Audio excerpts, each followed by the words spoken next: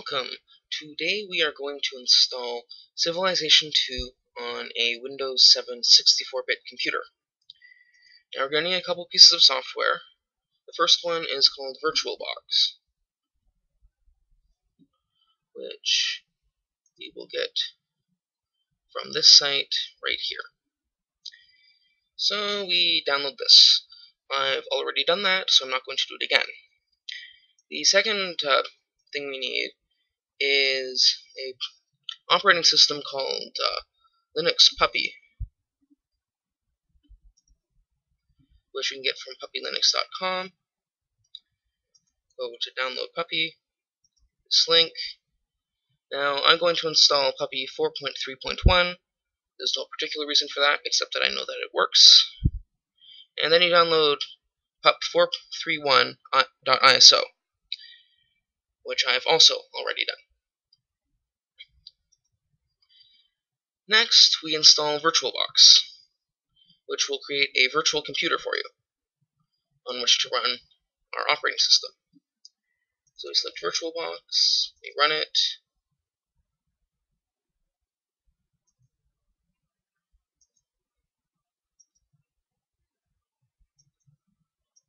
install.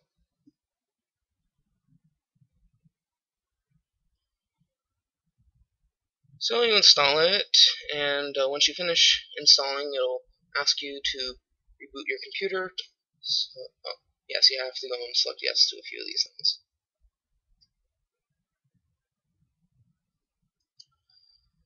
So the program asks you to reboot your computer, and so you should do that once it's finished installing. You shouldn't have any problems with this part of the operation, and if you do, I'm sure there's plenty of support out there. So we'll come back to the video once this part is done. Okay, so now you've installed VirtualBox and rebooted your computer if you were asked to. Next, we open the program, and we want to create a new machine. We'll call our machine Linux Puppy, and the operating system is Linux, version other Linux. Go to Next. We will choose 256 megabytes of RAM. That is fine. Just remember that however much RAM you choose will not be available to the rest of your system while you are using VirtualBox. Go to Next. We need to create a new hard disk. Doesn't matter whether you use dynamically allocated or fixed size, we'll go with dynamically allocated. 2 gigabytes will be enough for our purposes. And then we create. Next, we right click and go to Settings, and we go to Storage. We select this disk, and we want to choose our pup431ISO. If it's not in the drop down, you select it from wherever it is in your computer. Next, we select the IDE controller, and we create a new disk which we'll leave empty. You configure this to secondary slave, and you select host drive D. There are other configurations that might work, but some of them don't. Now we also check our network and make sure that we're attached to NAT, because we're going to need to use the internet later. Okay, so now we start Linux Puppy. Now I've disabled the view of the cursor for the rest of this video, because once we get into the virtual machine, having two cursors around will be annoying to watch. Now there are different settings you can have for the display screen here, and when you do this on your computer, you'll probably want to use full screen. But I want to be able to stop my video recording in smaller segments, because the audio and the video tend to get out of sync after a while. So I have a US keyboard, and I'll select Canadian English just for the sake of it. Might as well select my own time zone. Now you want to use xvesa here, because xorg might not work. It didn't for me in any case. Okay. So now I want to disable mouse integration. Doesn't seem to work well for this operating system. And capture my mouse. So I'll select this frame size, here, because it works for me. You'll probably want to select this yourself based on your own needs and how big your own screen is. Unfortunately, this isn't widescreen, but you can't have everything. Okay, what we now want to do is install Puppy Linux onto our virtual hard drive. In Puppy Linux, you only usually need to make one click for things. So we go to Run Universal Installer. We select the hard drive. We now need to use gparted. We select this. We go to New. Now, don't worry about this warning, because it's only talking about the hard drive on our virtual computer. So we use Create. Click here again, New. Now it'll tell us. Now we choose our partition, use the whole thing, which is the default. Go to Add. Then we right-click and apply all operations. Apply. Close. And we close this. And we close this as well. Now we select the mount. You select optical, and you mount it.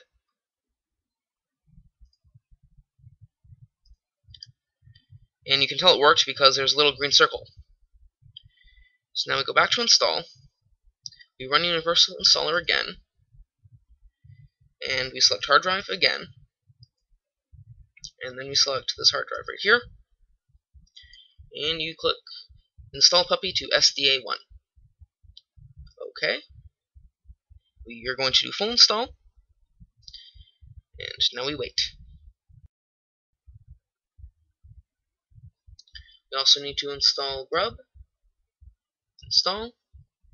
Okay. We use default simple. Default again. Default again.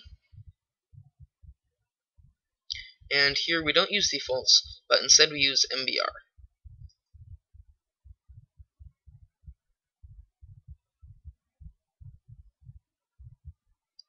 Okay. We click no here because we're done. Okay. The next thing we have to do is reboot the computer. Or the virtual computer, I should say. So we can either do this from the menu, or you can right-click and get the same options as the menu. Go to Shutdown, Reboot Computer. Now we want to save to file. Click OK. OK again. We'll write civ here for the sake of it. Click OK. Normal, no encryption. Click OK. We use the default 512. We'll use yes save.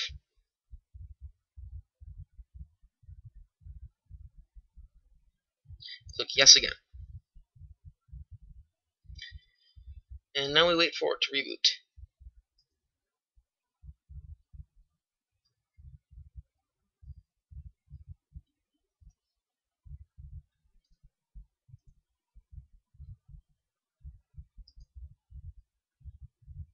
And it shouldn't take quite as long to start the machine again. And it'll even tell you that later. See? Next boot will be faster.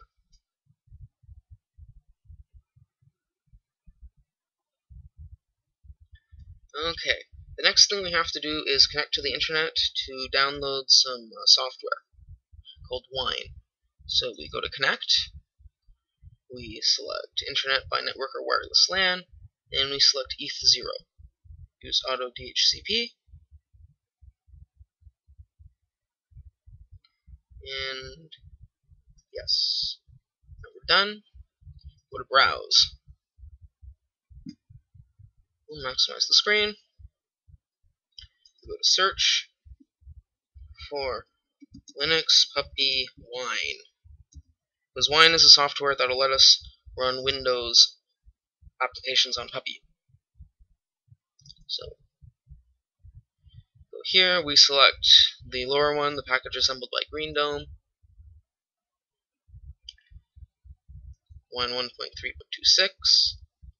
select the first one.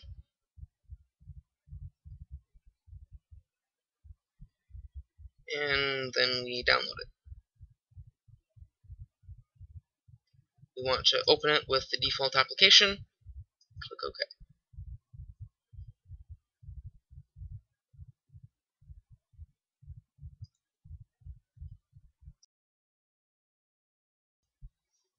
By the magic of video, we're just about done. Or we are not. If it doesn't work the first time, we just do it again. Left click, open with default.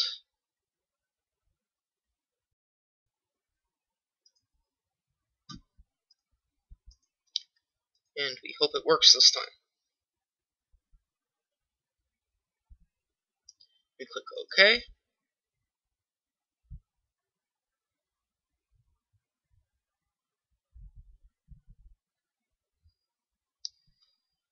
And our package has been successfully installed, and we don't need to use Gecko installer. So we cancel. Click OK. Now, if it happens that this doesn't work for a number of times, and it gives you a message about your temp files being full, just reboot the computer and try again, or the virtual computer and try again.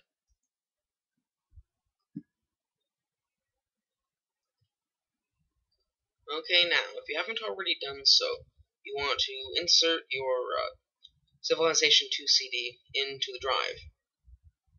You select SR1, capture, select SR1, and that'll mount it. Now you go into SDA1, you right-click, you want New, Directory, which we'll call civcd. Create it, then open it. And we'll move this down, make this larger. Next, we select everything in your CD and drag it to civcd. And use copy. If you use move, you get a whole bunch of errors. So, now we wait. Okay, through the magic of video, that is now all done. So now we go into the civ2 file. You find INSTALLE.exe. I guess if you want English, which is what I'm going to show you. You right-click, File INSTALLE.exe, Set Run Action.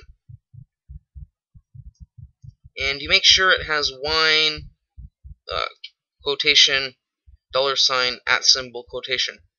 If it has something else, type this in. Then you use command. Now right-click again, and we set properties. You select right,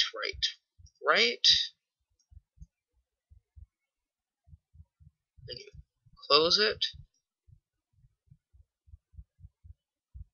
Select properties again, make sure it actually did work.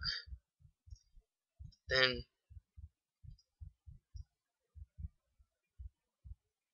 set permissions and make sure it's make executable. So yes, then you click on it. You close this and use custom install. You only install the required game files. Unfortunately, it's bare bones, but if you install the other files, then it doesn't. Then it crashes. So now we continue. If you try to create this, it won't work, but you can see what happens anyway.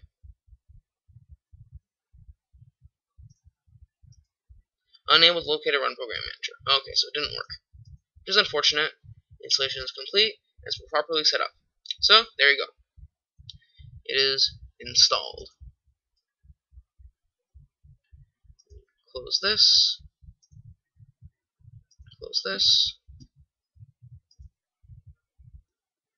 Well, now that you've installed the file, you might actually want to play it. So capture this again.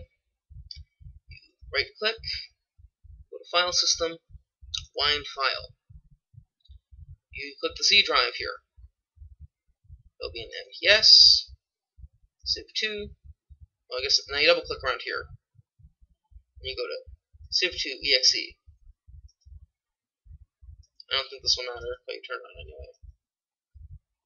So, then you go to start a new game. We'll start a small game. Might as well do Chieftain. This is just a, let's see, actually, no, we'll do Deity, because then we can wander around with an extra settler. Villages only. Use standard rules.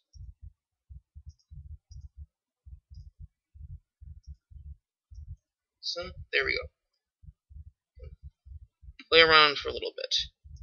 So, you see, this is how bare bones it is. You don't get a Civilopedia, and you won't get sound effects either. So, we'll build Rome, and start a warrior. So, you can still use the goal function.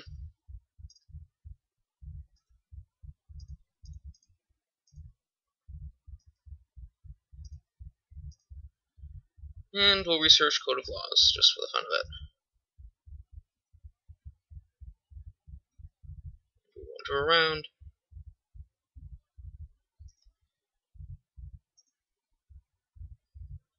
And hope to find another tribe, so you can see what negotiations are like.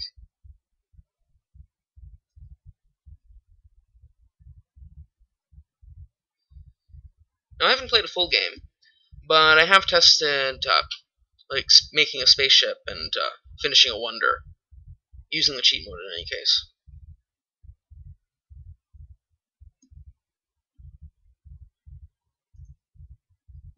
So I'll have to fortify this guy. Just make more warriors. Figures.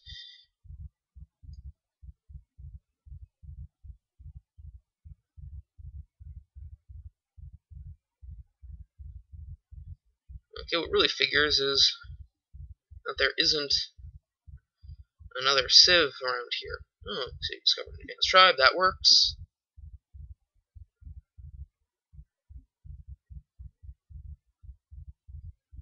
Well, I'm just going to cheat in order to do this. First, I'm going to capture the mouse properly again.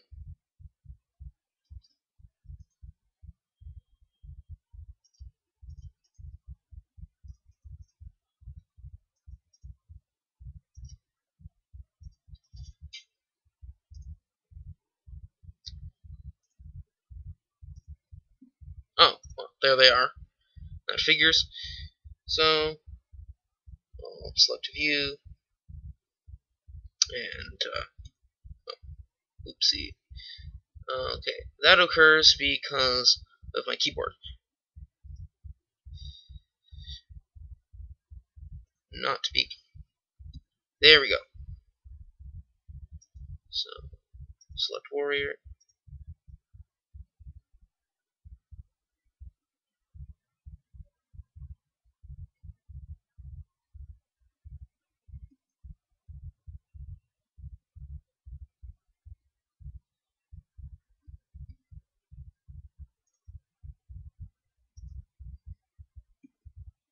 And so we meet the English.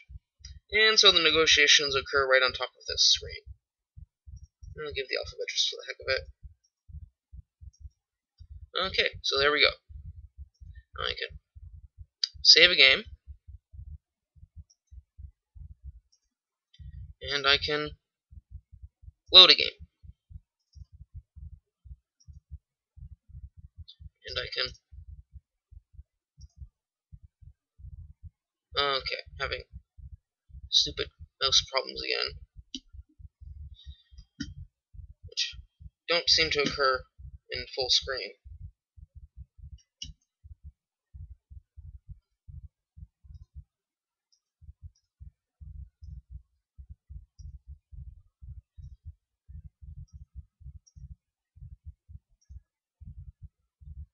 So you see, you can load a different game, and you can get out of the game.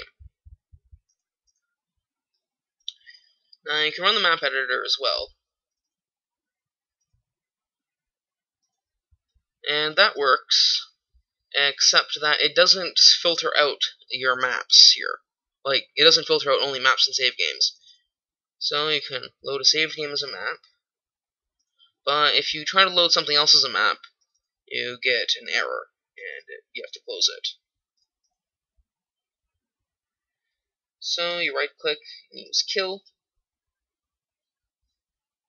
and you do a similar thing in the regular game if you start on pre-made world. So you see, it doesn't filter out the maps, and here you can't even click on a saved game. So you right-click and you kill it. Well, that's just about it. I don't know how to actually make shortcuts for these, but, if you're going to go through all this trouble to actually play Civ 2, you probably don't care all that much, or you're willing to live with it at least. So, thank you for watching, and I hope you enjoy your Civilization 2 experience.